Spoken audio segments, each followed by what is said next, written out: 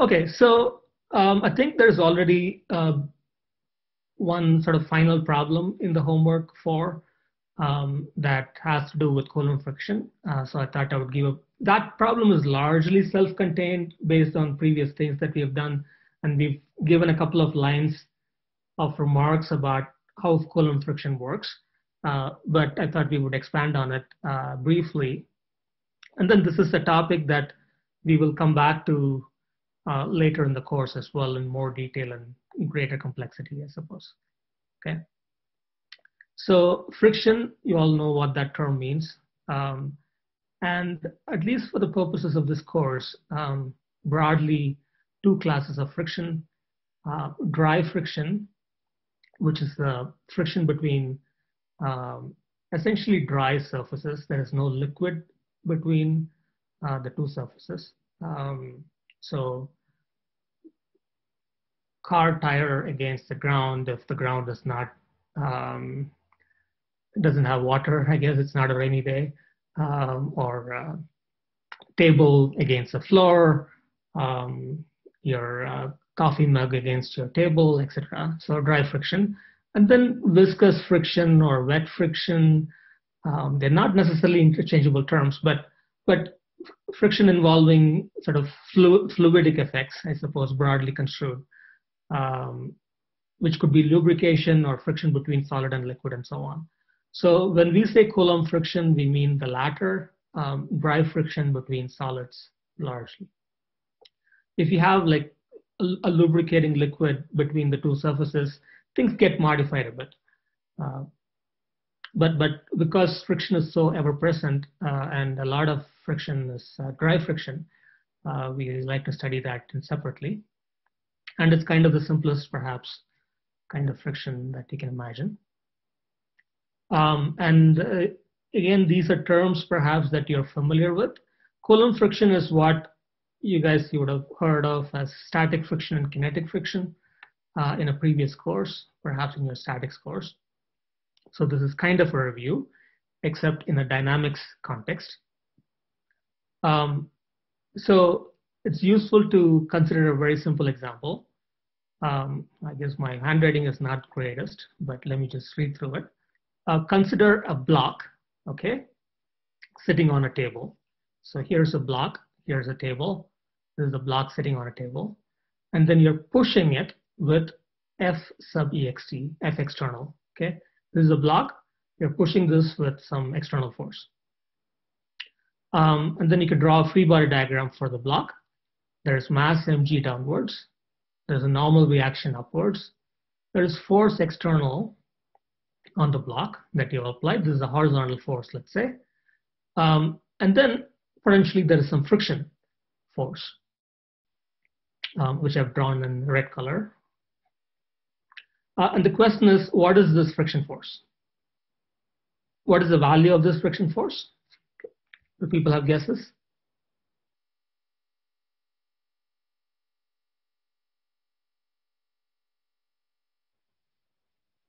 Okay, looks like people are posting on the chat window. Various folks are saying mu times mg or mu times the normal reaction. Okay, this was a slight trick question. Okay, let me give you more hint. So the mu times mg or mu times normal reaction is a correct answer. It is a possible correct answer, but it's not always true. When is it not true?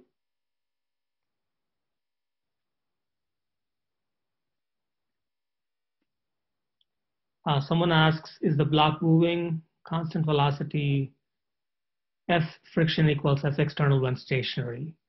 Okay, a couple of folks are asking about block moving and static friction and so on. Exactly. So, okay, that's the issue.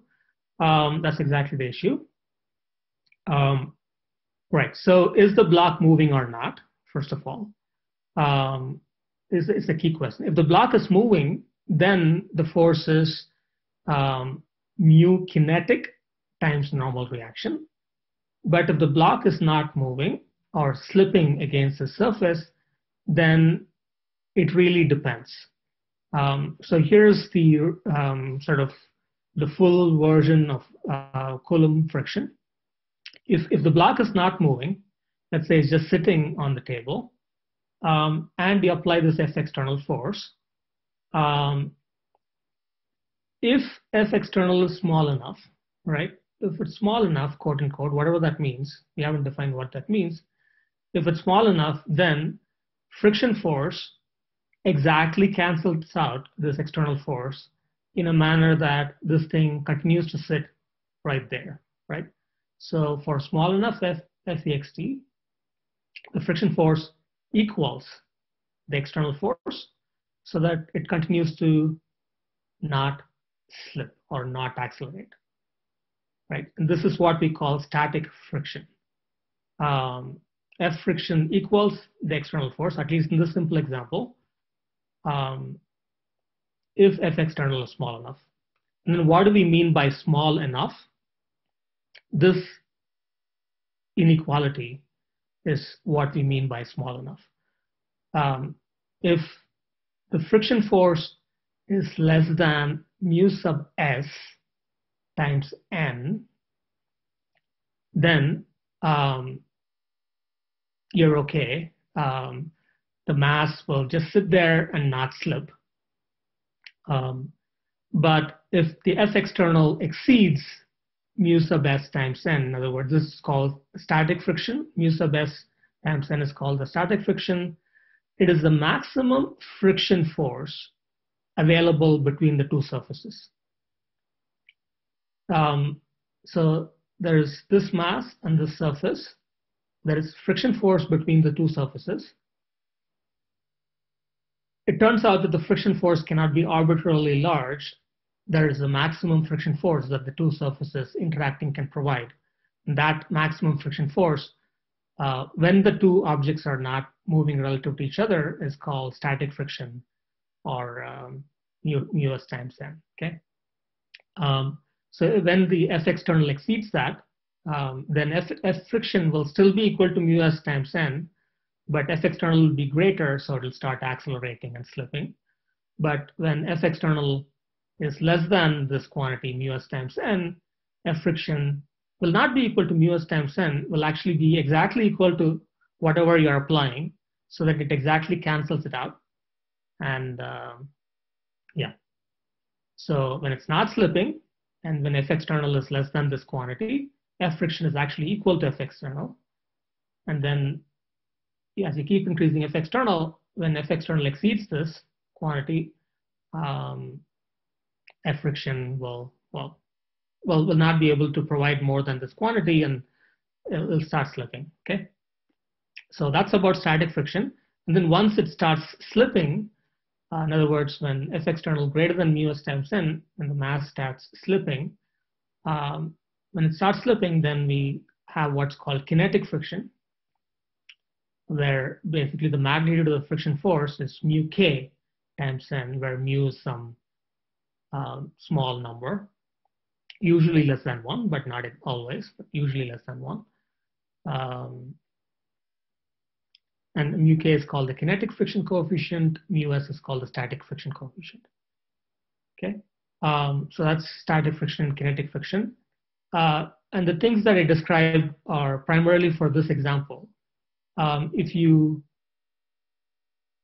think of sort of more general situations, then if there is slip, and what do we mean by slip? By slip, we mean basically that there is relative velocity between the two surfaces, right? So this surface moves against the surface. In other words, rubs against the surface effectively. The two surfaces have some relative velocity. That's what we mean by slip. Slip means relative velocity between two contacting surfaces. So in the general situation, when there is slip, the friction force magnitude is mu k times n, and the direction is basically exactly opposite the relative velocity. If relative velocity is in one direction, the friction force is in the exact opposite direction.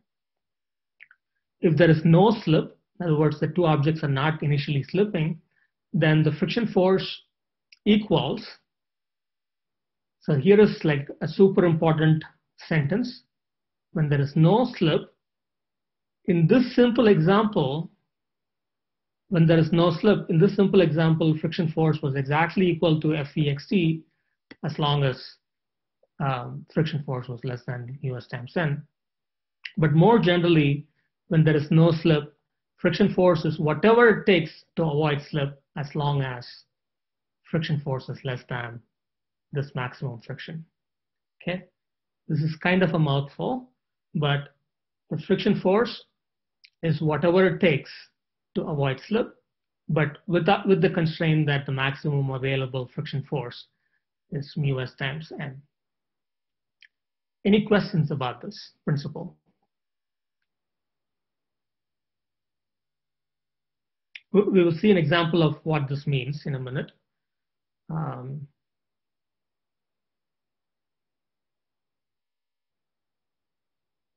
Can people still hear me okay? Yep. Yeah, sure can. Yep. Okay, sounds good. Okay, so that's Coulomb friction. I suppose Coulomb was from the 1700s, I suppose. Scientists from the 1700s, also partly responsible for the law of electrostatic attraction, Coulomb's law. These equations of friction have been attributed to a few different people. Leonardo da Vinci, actually, Coulomb, and another person called Amonton. But in any case, from about 300-400 years ago. Okay, so how do we implement this stuff in a practical problem? Usually the dilemma or the question is whether there is slip or not. Okay, as long as there is slip, then if there is slip, the friction force is easy. It's just mu k times n, as long as you know in which direction the thing slips, right? It's mu k times n, and then you put it directly opposing the slip direction. That's if the objects slip against each other. But sometimes the quest, like you don't know whether the object will slip or not. And this is a problem you may have again seen in your statics problem or statics course. And this is the dynamics version. So there may be a question of will there be slip between two surfaces, and under what conditions will there be slip? Like what forces are required to make one object slip against another object, right? So when you are asked a question like this, this is a procedure to follow to actually figure out whether there is slip or not. If you're asked, will it slip, or if you're asked, under what conditions will it slip, you start with assume that there is no slip, basically, right? Assume that there is no slip. And then after making that assumption, compute the friction force using basically F equals ma, okay? We compute the friction force using F equals ma kind of things. In other words, you're not allowed to use mu n, because when the things are not slipping, it's not necessarily equal to mu n, right? So when things are slipping, it's mu k times n, but when things are not slipping, it could be less than mu s times n. Okay, someone has a question. Will we also be covering tipping too? That's a good question. We will be covering that perhaps in 3-4 weeks. Trenton asked that question, but yeah, but that's a different topic. So right now we are considering, that's a good question. Right now we are considering sort of particle mechanics, so we are not really considering orientation of objects. So we don't, but we will talk about orientation and changes in orientation and so on in 2 or 3 weeks, I suppose. So we'll talk about tipping, I guess, then. Yeah, so for slipping, you first assume that there is no slip, and then you compute the friction force, assuming that there is no slip using basically F equals ma.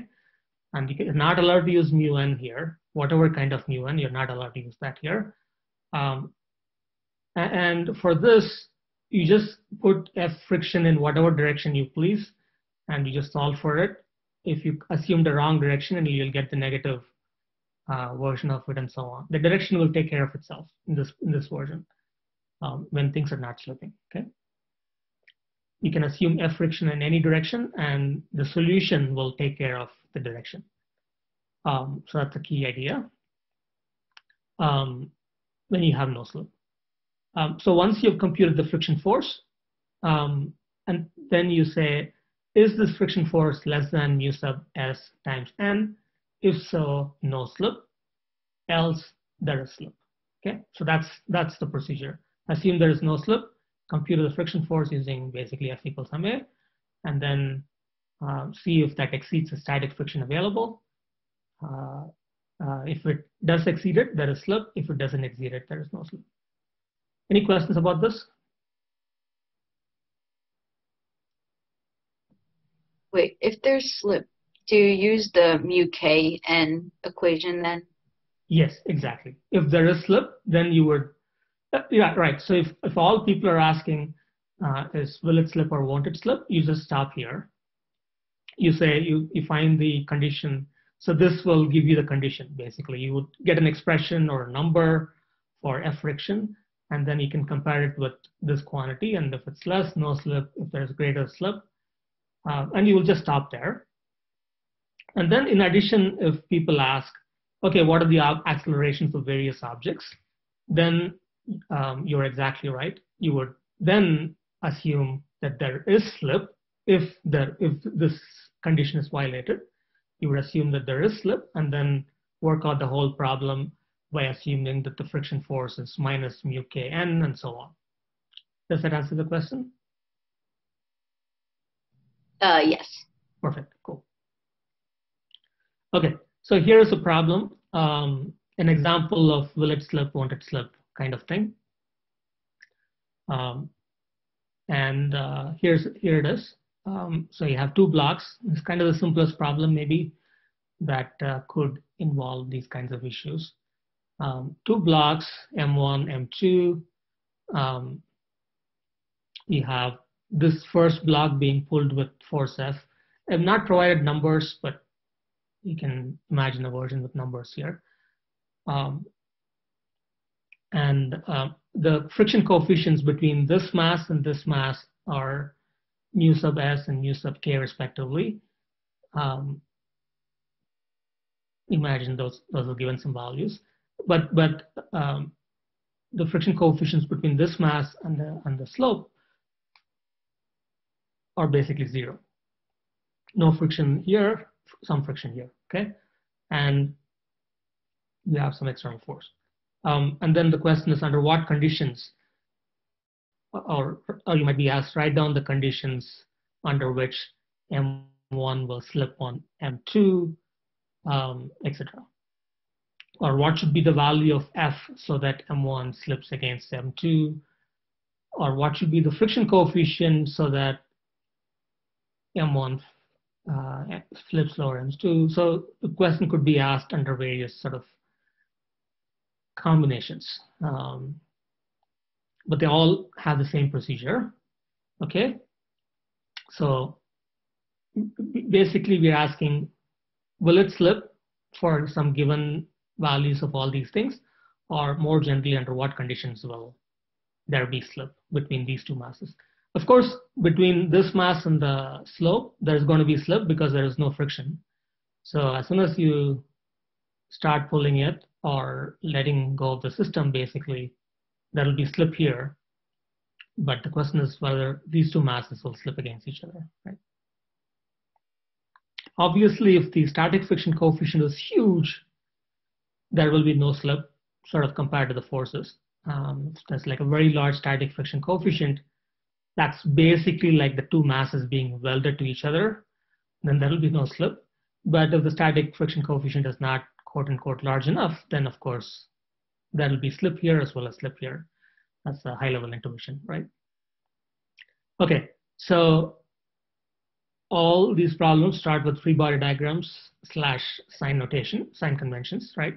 So let's first do free body diagrams. Let me zoom out ever so slightly, maybe.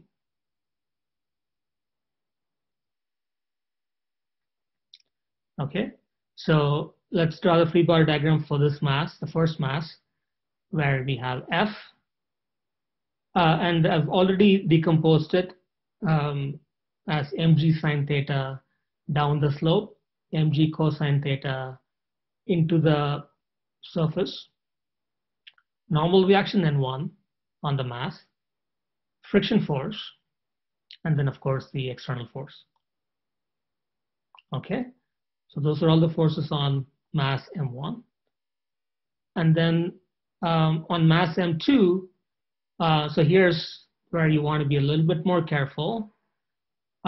If you say the friction force is in this direction for mass M1, you want to say friction force is in the opposite direction on mass M2.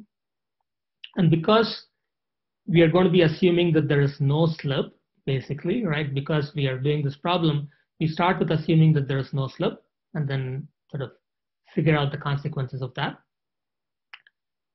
So because we are doing that, we can assume F friction either this way or this way, totally fine. We just happen to pick it going backward, totally fine to pick F friction sign convention to being going forward. Everything will work out, you'll get the same answer, okay?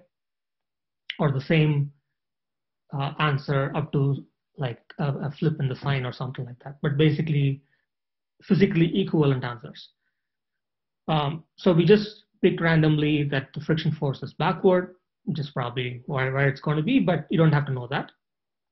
Just assume some direction, and then this is going to be the opposite direction because equal and opposite forces. I suppose every action has an equal and opposite reaction. This is the famous Newton's third law. And similarly, you have N1 here. We have the equal and opposite N1 on M2. And then M2g sine theta, M2g cosine theta, and then N2, which is a different normal reaction. Any questions on the free body diagram?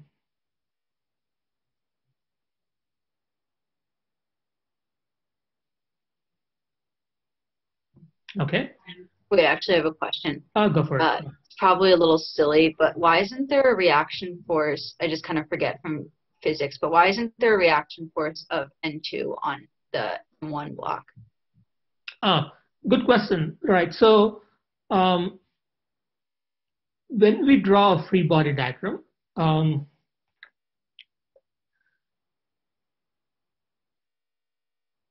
we basically make a cut. When we say free body diagram, we basically are isolating that object from the rest of the world. Let's say M1, right? So you've isolated that object from the rest of the universe, and then you're philosophically sort of, this is the logic or the principle of a free body diagram. You're isolating that object or set of objects from the rest of the universe, and then you're replacing the effect of the rest of the universe on that object through these forces that are acting on that object. Okay, so what are the forces? F, which is directly being applied on this object. Mg is being directly applied by Earth on this object, force at a distance. Friction, so the only other things that can act at, the only other thing that, well, let me just talk about the two other forces. Friction is the surface force, so it acts at this surface, at the bottom surface. And there is normal reaction between M1 and M2. N2 is again this sort of surface force, right? And like both the friction force, let's just focus on this picture. Both the friction force and the normal force are basically surface forces. They have to do with surface-surface interactions, okay? So this N1 is the force of this mass pushing against the other mass and vice versa. And this friction force is the force of this mass rubbing against the other mass and vice versa. N2 has to do with this surface and like the M2 surface and the slope surface interacting. And this surface is sort of far away from the surface and really has nothing to do with the surface in some sense. So that's why N2 is not put on this mass, because N2 is a property of basically this surface. Does that make sense? Yeah, that makes sense. Thank you. Perfect. Yeah. But that's a good question, right? So there are certain forces that are action at a distance kind of forces, which are like gravity, electrostatic forces, etc., where there doesn't have to be actual uh, maybe physical interaction is the wrong word, but actual contact. But basically every other kind of force that basically needs to be contact, except for these special kinds of forces, um, friction, normal reaction, springs, um, etc., etc. All is basically communicated through contact. Yeah. Cool. Like tension in strings, in pulley problems, right? Only if only if the string is connected to a mass will that sort of force. Exactly same idea. But important question. I'm glad you asked it. Um, um, okay, so that's a free body diagram. And then, like we said, we assume no slip because we are trying to test whether there is going to be slip or not. The procedure is assume no slip, find the friction force, and then check if the friction force is greater than static friction. That's the idea. Okay, so we say, so what does it mean to say no slip between this mass and this mass? How is that reflected in the accelerations? They'd be equal. Exactly, right. If there is no slip between these two masses, uh, however this mass is moving, this mass will also move in the same manner because there is no slip. So if you say acceleration of this is A, this is also A, right? So no slip means both masses have the same acceleration, A.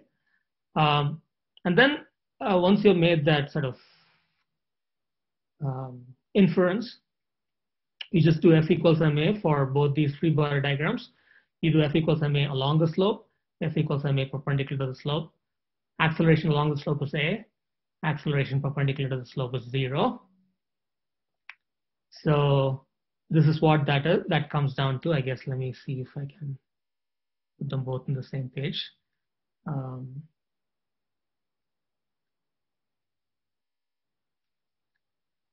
Yeah, so you have F minus m1g sine theta minus F friction equals ma. So that's one equation. And then perpendicular to the slope, you have n1 minus m1g cosine theta equals 0. That's this equation. So along the slope, perpendicular to the slope for free body diagram 1. And then free body diagram 2, we have F friction because that's actually up the slope now. And then minus mg sine theta, which is down the slope. And those are the only forces along the slope. And then that's equal to m2a. And then perpendicular to the slope, we have n2 minus n1 minus m2g equal to 0. Okay. So how many equations? Well, I guess I've revealed the answer there, but we have 4 equations and 4 unknowns in the sense that, well, we have introduced these 4 quantities, n1, n2, a, acceleration, we don't know what it is, and then friction force, we don't know what it is.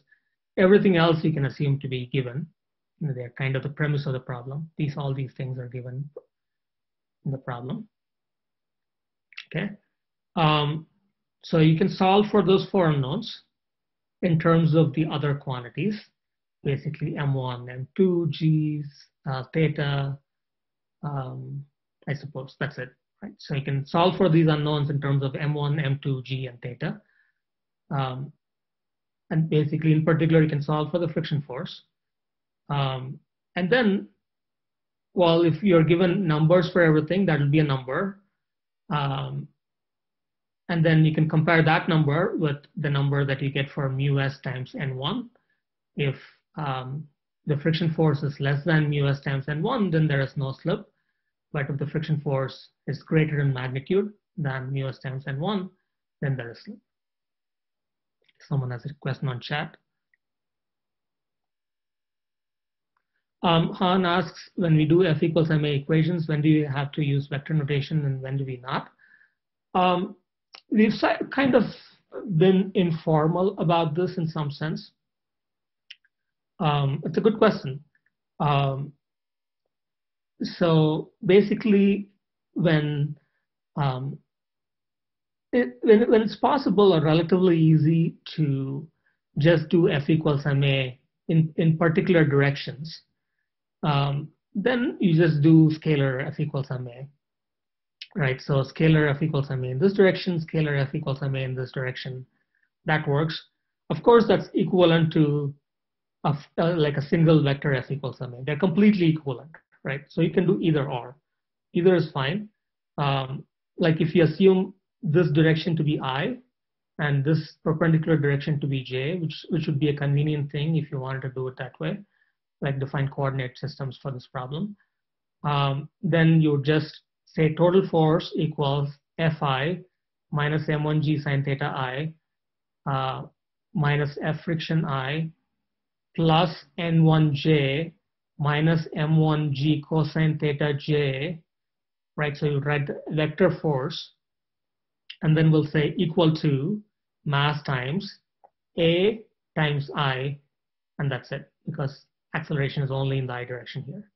So that would be a vector free body diagram, which is completely equivalent to these two scalar free body diagrams. Did that make sense?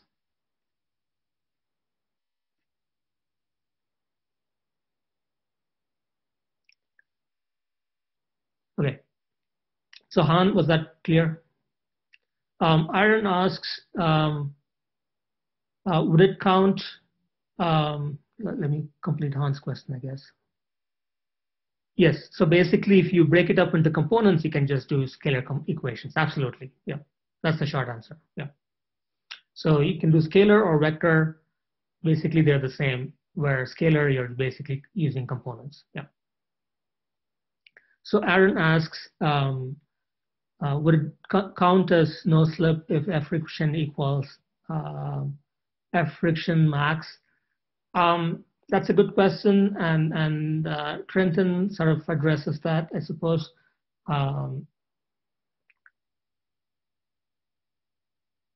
The answer, if you are really frank about it, is complicated. Yes, I think it would be within the purview of this theory, it would be considered impending motion and no slip. That's exactly right, because the force is just equal to the maximum friction coefficient, and because that force sort of balances everything out, you will not begin slip yet. It will be impending motion. That's exactly right. But so that's certainly true for the purposes of this course and this theory or this model of friction. But let me sort of go up one more level. Sort of, if you are looking at a real world problem, if you are on that boundary sort of situation, when the force is exactly equal to us times n, then probably all bets are off, I suppose, because it relies on things being exactly true to the millionth decimal place, that you will never be able to check something like that. If it's ever so slightly to one side, it will start slipping. If it's ever so slightly to another side, it will not slip. I guess that's one answer. And the other answer is these kinds of models. So Coulomb friction, let me make a remark similar to the one that we made about Newton's laws, right? Newton's laws, we said, were accurate up to 10 to the minus 8. Like basically the theory of relativity and objects traveling close to the speed of light is what starts breaking Newton's laws. It's pretty accurate for most normal purposes. Coulomb friction, on the other hand, is actually not that accurate. If you actually measure the friction coefficient of a surface today, and then you measure it tomorrow, the same surface, it's going to be slightly different, unfortunately, it turns out, surprisingly enough. It may be different by a couple of percent. If you're unlucky, it may be different by 10%. So it's very hard to have like a super precise, from a practical perspective, it's very hard to have a super precise static friction coefficient and so on. So from a practical perspective, that exact slip versus no slip sort of, it's hard to confidently say anything about that, I suppose. Does that answer your question, Aaron? But for the purposes of this course, yeah, no slip if you're exactly at that point. Yeah. And if you want to know, like, why does friction coefficient changes from day to day, it turns out that's because friction is a surface phenomenon, right? And a surface is one layer of atoms, right? So basically, the top few layers of atoms of one surface interacts with the few layers of atoms of another surface. That's really a property of these two surfaces, like a few layers of atoms. And if you have like dust in the air, the dust settles on the surface, that dust can change the friction coefficient. If you have humidity in the air, it sort of gets absorbed into the surfaces. That humidity can change because it just requires a small amount to contaminate like the top layer of atoms, I guess. So that's the sort of deeper scientific answer. Friction coefficients are not that reliable, yes. But still pretty good, and remarkably, all of engineering relies on these kinds of models. But if you're doing like more precise, say, vehicle dynamic simulations, we would use more complicated models of friction that take into account more effects, I guess. Okay, so I think, are people satisfied with this answer, or should we actually solve for it? I think I was planning on skipping the solution. Well, anyway, we only have 5 minutes, looks like. So any questions about this?